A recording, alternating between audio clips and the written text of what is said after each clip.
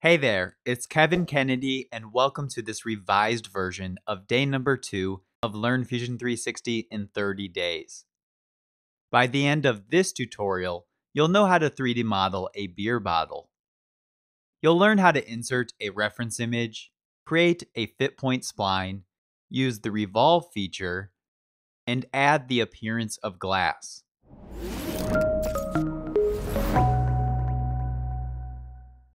To get started, if you're following along with the 30-day series, then you may want to create a new folder within the Learn Fusion 360 in 30 Days project. To create a new folder, click the New Folder button in the Data panel. Then, label this folder Day Number 2-Beer Bottle. Simply type that out in the input field and then hit the Enter key on your keyboard to confirm the name change. Creating folders is a nice way to further organize your project files within the Data panel. You can also create a folder for day number 1-Lego. Then, select the corresponding Lego file with your mouse, right-click on the file, and then select Move from the list of available options. To move files around, all you have to do is select which folder they should be moved to. Then, select that blue Move button to confirm the change. Next, I'm going to hit the Save icon in the upper left-hand corner of the toolbar. This will open up the Save dialog box in which I'll type out beer bottle for the file name. Before clicking the Save button, I'll make sure the number 2 folder is selected for the location settings. If it's not selected, you can hit the caret icon to toggle open all of your folders. And then you can select the corresponding number 2 folder, which ensures that the file will be placed there. We're now ready to insert our reference image, which we'll use to draw the shape of the beer bottle. To download the reference image for this tutorial, head to my website at productdesignonline.com/3. That's productdesignonline.com/3, and that URL will automatically redirect to the page with the resources for this tutorial. Before I insert the image, I'm going to create a new component which will nest all of the images, bodies, and other reference info in a nice component folder within the Fusion 360 browser. To create a new component, I'll select the Assemble drop-down list. Then I'll select New Component. This opens up the New Component dialog box where we can type out a component name. I'll type out beer bottle for the component name. Then I'll make sure Empty Component is selected as we don't currently have anything in our design. Lastly, I'll make sure the Activate box is checked, which activates our component as soon as we click the OK button. After double checking those settings, I'll click the OK button. At this point, we can enter the reference image, which we'll use as a guideline. We're essentially going to trace over the image. Now, the beer bottle is a fairly simple object. However, you'll find reference images to be a great way to reverse engineer parts or designs, especially with more complex objects. I'll select the Insert drop-down list, and then I'll select the Attached Canvas option. This opens up the Attached Canvas dialog box. You'll see that the first option we need to define is the face that our reference image will be placed on. If we had other parts in our model, then we could select a face of the model. However, we don't have anything yet, so we'll need to select one of the origin planes. I'm going to select the XZ origin plane. Then I'll click on the Select Image icon, which opens up the file folders on your local machine. From here, I'll select the image from my Downloads folder, and I'll click the blue Open button. You'll notice the image is fairly small upon attaching it. To resize the image, I'll just click and hold the corner manipulator or the scaling icon, and I'm going to drag away from the image to make it larger. However, you'll realize that this method is not very accurate. We'd rather have the exact dimensions of the image, so I'll show you how to calibrate the image in just a minute. First, I just want to point out that after we selected the image from the file folder, you may or may not have noticed that we have a number of additional options in the attached canvas dialog. We can now flip the image if needed, scale the image, change the opacity, along with a few other options.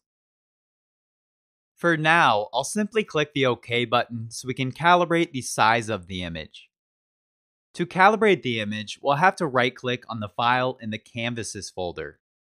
As I mentioned at the beginning of this video, the component we created will group all of its relevant parts.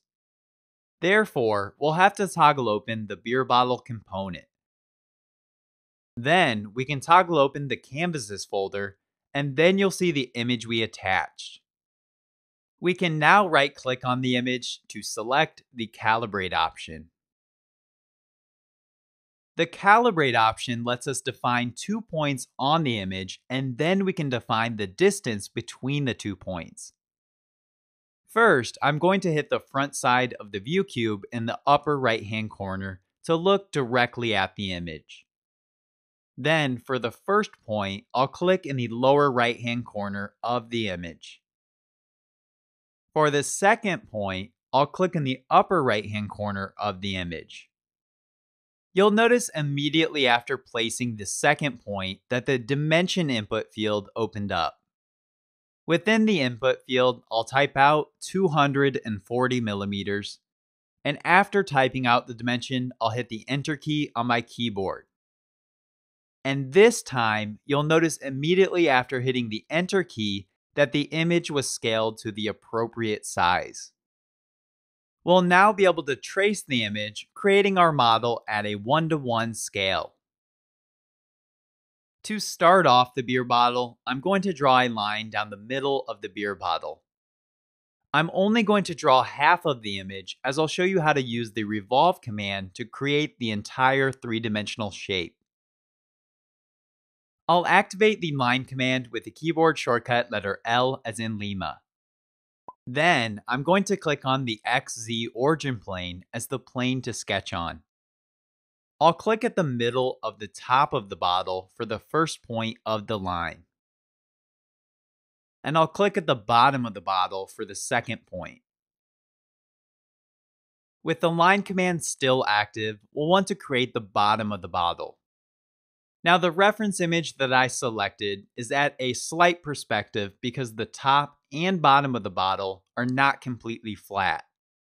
So to ensure that my bottle is flat, I'll continue drawing lines by drawing a line straight to the right. I'm going to type out 30 millimeters for the length of the line. Then, I'm going to hit the Tab key, which locks the dimension in place.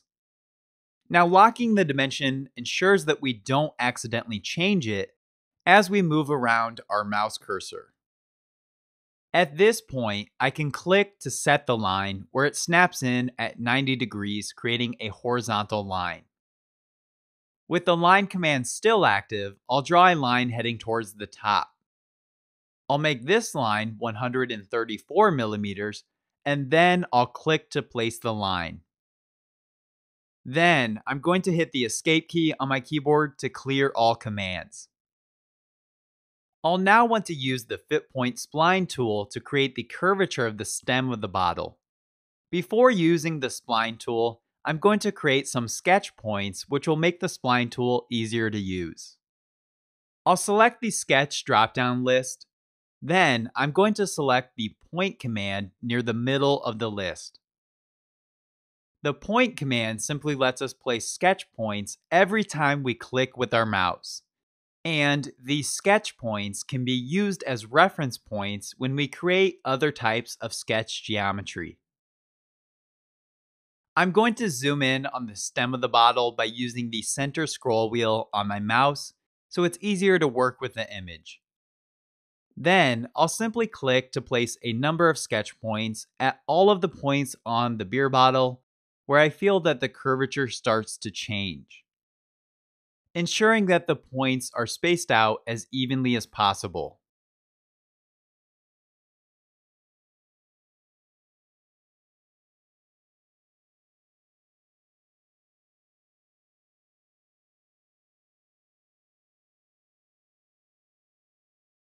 Once all the sketch points are in place, I'm going to activate the fit-point-spline tool. I'll select the sketch drop-down list, and then I'll find the spline flyout folder. You'll see there's a folder since there are two different types of splines. I'll select the fit-point-spline option from the list, which activates it. Then, to draw the spline, I'm going to click on the bottom sketch point, and I'll make my way towards the top, clicking each sketch point one by one.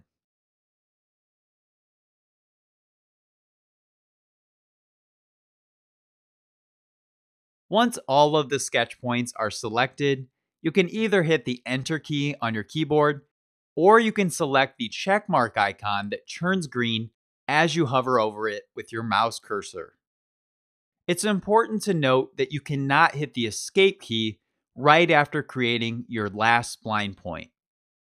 Although the Escape key exits most commands after sketching out geometry, with the Spline tool, it will not only exit the command, but it will also delete the recent spline geometry.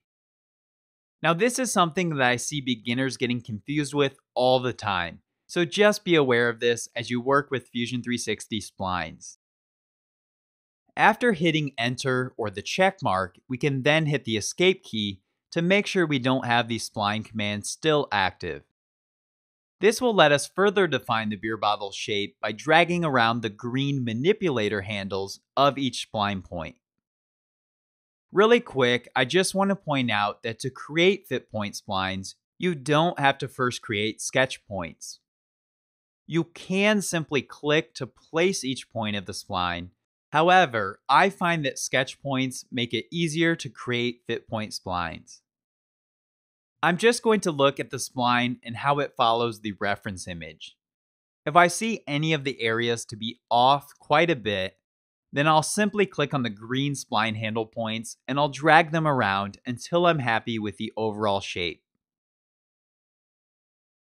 To get the spline handles of one point to appear, you can simply click on that one point. And to get the spline handles of all the spline points to appear, you can click on the entire spline.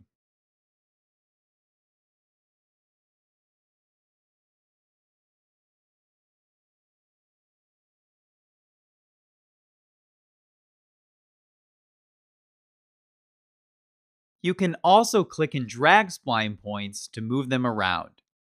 I'm going to double check that the top spline point lines up with the top of the first line that we drew. If it doesn't, I'll simply click on that point and I'll drag it around until they're snapped to the same grid line. Next, I'll select the line command in the toolbar. I'm going to click to connect the endpoint of the left line, and I'll click again on the endpoint of the spline. After connecting the two endpoints, you'll notice our shape has become a closed profile, which is signified by this orange background highlight. This means we can use the profile shape with the revolve command, as it's required that you have at least one closed profile. I'm going to select the Create drop-down list, and then I'll select the Revolve command from the list. Then, you'll see that because we have only one profile, Fusion 360 will automatically select it. If your profile isn't selected, then be sure to click on it to select it. Next, we'll have to select a Revolve axis. I'll select the axis selector in the dialog box, and then I'm going to select the inside straight line of the beer bottle. You'll see that we get a nice preview of the three-dimensional shape that is being created by revolving the closed profile shape around the selected axis. Additionally, you'll see that in some scenarios, you may need a revolve that isn't 360 degrees or a fully symmetrical shape. If that is the case, then you can update the degree field in the dialog box. For the beer bottle, we'll simply leave this at 360 degrees, and then I'll click the OK button. Now that we've created the overall beer bottle shape, we'll need to finish it off by making it hollow and by rounding over some of its edges. I'm going to first hit the keyboard shortcut letter F as in Foxtrot to activate the fillet command. We'll use the fillet command to add a rounded edge to the bottom of this bottle. I'll select the bottom edge and then I'll type out 5mm for the fillet radius. Then, before clicking the OK button, I'm going to add one more fillet to the top lip of the beer bottle. I'll click the Add New Selection plus symbol, which allows us to create multiple fillets with different radii, all within the same fillet command. Then, I'll select the top edge of the beer bottle and I'll enter a fillet of just 1mm, as I don't want this to have a sharp edge. Finally, I'll click the OK button in the fillet dialog box to confirm the results. To ensure the opening of the bottle is a set width, I'm going to double click on the sketch in the timeline to open it back up. Then, I'm going to hit the keyboard shortcut letter D as in Delta to activate the Sketch Dimension tool. I'll select the top line and I'll add a dimension of 9mm. Then, I'm going to right-click on the line and I'll select Horizontal/Vertical Constraint. This constraint will ensure that the line stays horizontal. Don't worry, I'll be covering the topic of constraints further in depth later on in this course. Once that is complete, I'll hit the Stop Sketch button in the toolbar so we can go ahead and make the bottle hollow. To make the bottle hollow, I'll activate the shell command from the Modify drop-down list. Then, I'm going to select the body of the bottle by selecting the body in the Fusion 360 browser. I'll type out 3mm for the thickness of the shell command, which is equal to the thickness we want the glass to be. And I'll click the OK button to confirm the shell results. At this point, we can't tell if it's hollow or not, as the top of our bottle is still sealed off. To look at the inside of the bottle, we can use the Section Analysis tool. I'll select the Inspect drop-down menu, and then I'll select the Section Analysis tool. Next, I'm going to click on the XZ origin plane as the plane to view the model from. You'll see this cuts our model in half, but only for the sake of viewing. Our entire full model is still here, and we can turn this off at any time by clicking the Section Analysis light bulb. I'll now hit the keyboard shortcut letter C as in Charlie to activate the Center Circle command. Then, I'm going to select the top face of the bottle. We're going to cut out a circle so the bottle has an opening. I'll click on the center origin and I'll drag out with my mouse. I'll type out 14mm for the diameter, and then I'll click to place the circle. Next, I'll hit the extrude icon in the toolbar. In the extrude dialog box, I'll change the operation to cut. We'll then want to set the extrude to cut to the other side of this top face. I'll change the extent to the two object selection, and then I'll select the bottom face. Finally, I'll click the OK button to confirm the results. Now that we have our hole cut out, we'll need to add another fillet to this inner edge. I'm going to activate the Model Fillet command from the Modify drop-down list. I'll select the inner edge and I'll add a fillet radius of 2mm before clicking the OK button. Then, I'll be sure to turn off the Section Analysis by selecting its corresponding light bulb in the Fusion 360 browser. To finish off the model, let's add the appearance of glass. First, I'm going to select the light bulb next to the Canvases folder, which turns off the reference image as we no longer need it. Then, I'm going to right-click anywhere in the Canvas window and I'll select the Appearance option. This opens up the Appearance dialog box, which hosts a number of pre-made appearances. They can then be drag and dropped onto the model to make them look more realistic. I'm going to search for glass in the search field. Then I'll scroll down until I see the glass bronze appearance. You'll have to hit the download button to the right of the appearance to download the appearance if you haven't already done so. Then I'm going to simply drag and drop the appearance onto the body of the bottle, and you'll see that the glass appearance is now applied. If you made it to the end of this video, then please let me know by commenting below if you found this revised version to be an improvement. As always, I appreciate you taking the time to watch this tutorial. Please hit that thumbs up icon below if you learned something in this video. Then click on that video in the lower right hand corner to watch the next video in this series. Lastly, to join the Product Design Online community, be sure to hit that red subscribe button and click that little bell icon to be notified of more Fusion 360 tutorials.